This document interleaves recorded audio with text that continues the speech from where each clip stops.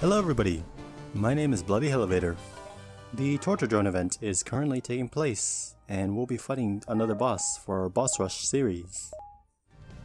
This first minute of this video will be summarizing the grinding that had to be done to get the glyphs necessary for crafting the Fiend ID card for accessing the Tortodrone boss fight.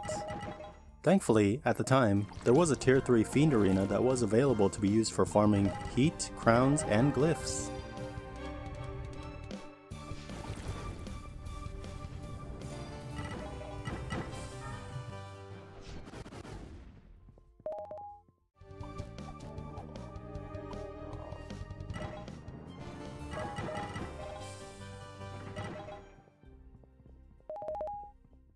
So here we are, with our collected glyphs, ready to craft the Fiend ID badge, so we can fight the Tortodrone now.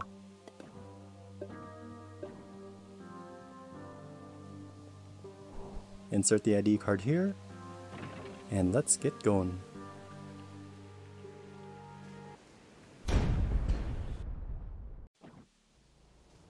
So the armor and weapon loadout will be a bit mixed today, because I had to solo the Tortodrone a few times to see what loadout worked best for me. The first few attempts will be shortened, but the last attempt will not be. If I'm correct, the armor loadout is essentially the same for each run. We're running with a Chaos Cowl and Chaos Cloak, and for the first few upcoming runs, we have a Grey Owlite Shield, and our weapon loadout for this one is a Combustor with a Blitz Needle. I was just curious how well we would perform with our Firestorm Citadel equipment. Yeah, that was my first attempt. I got shocked and boxed into a corner. I somehow forgot that I could have Shadow Cloaked and gotten myself out of there. So instead I just hit them with my sword a few times before dying again. We do end up winning, but it took a few sparks to get through this boss fight. I did face the Tortodrone before, but that was a few years ago, and I completely forgot how to fight this thing.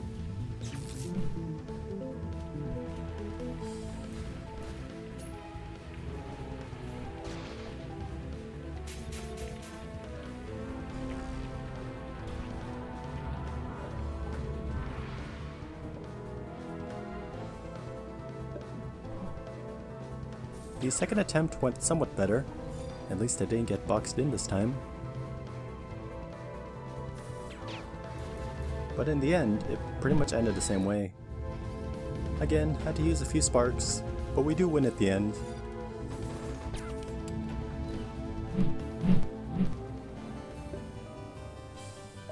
The only problem with this was that it took 10,000 crowns to craft the ID badge, so after each attempt, a farming session at the Firestorm Citadel was necessary in order to replenish our crowns.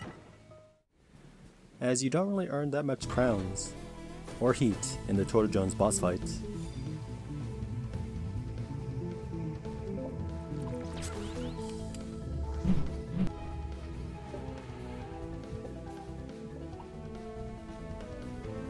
The third attempt, I thought I'd try to see if the Combustor's charge attack would help me here at all. And that answers that. It didn't really help me here.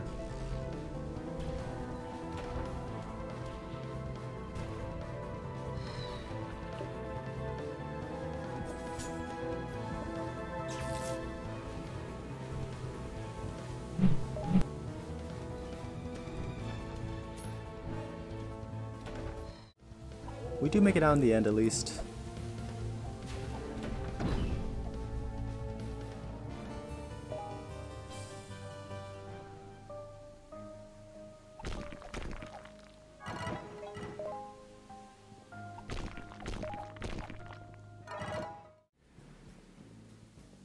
This fourth attempt was me testing out if the Polaris that we made in the previous episode would have been of any use to us here.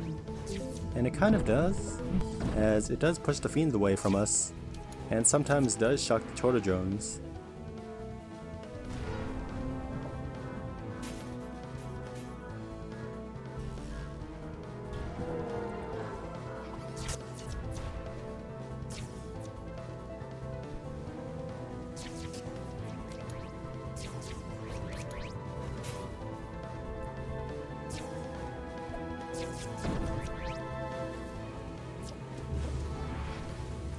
And we get sniped by a Griever.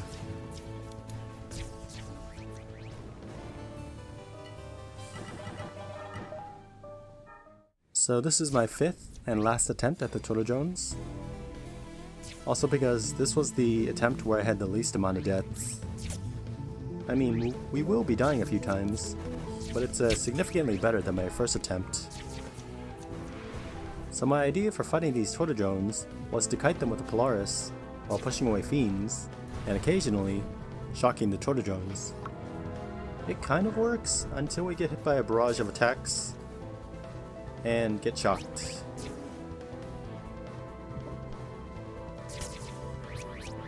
So according to the Spiral Knights wiki, it takes about 30 ancient shells in order to make everything up to the 5-star Tortodrone equipment, as you can only get about 3 ancient shells per fight.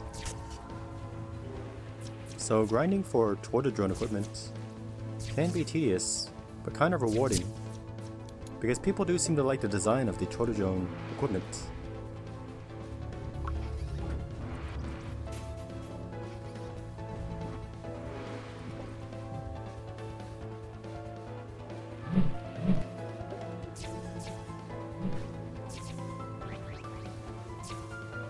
I'm thinking about making at least one piece of the 5-star Tortodrone equipment. Maybe the shield, because they do look nice.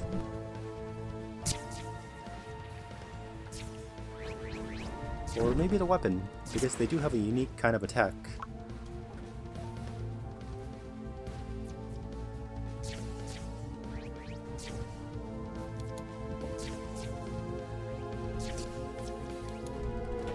I say only one because the farming these glyphs took quite a while, and if we do make a 5-star Tortodrone equipment, then maybe I'll make 1 or 2 more the next time the event comes around.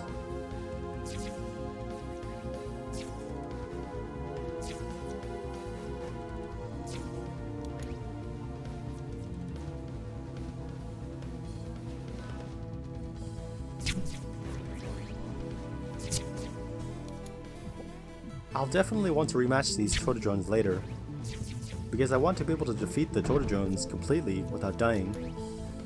But currently, I'm unable to do that, as I need a way to deal with the shocking issue, and need to upgrade our equipment, so we can take a few more hits.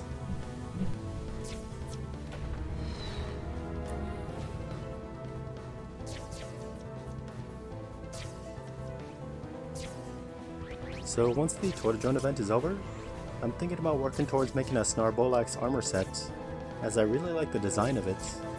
Unfortunately, it will require a shadow key, as some materials to craft the Snarbolax armor is only available in the shadow levels.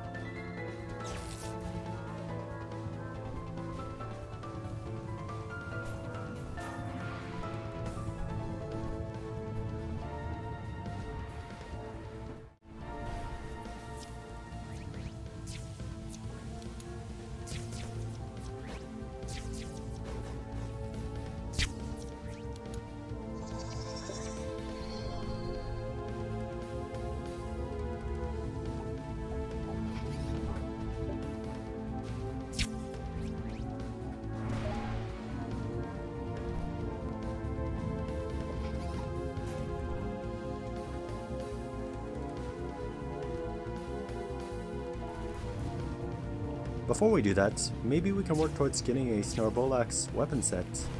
It'll probably be easier to do that until we get our hands on the shadow key. We just need to defeat the Snarbolax a few times and hunt down the recipes for the 5-star Snarbolax weapon set. Those were some things that I was thinking about working towards in this series.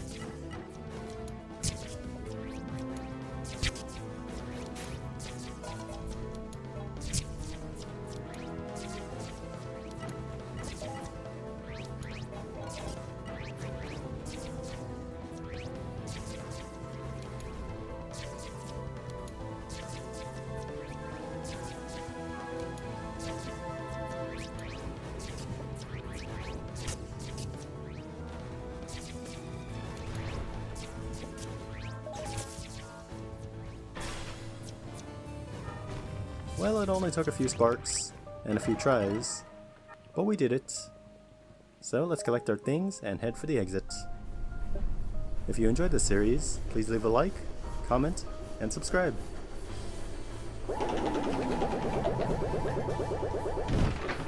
And that's all I have to share with you for now, ladies and gentlemen.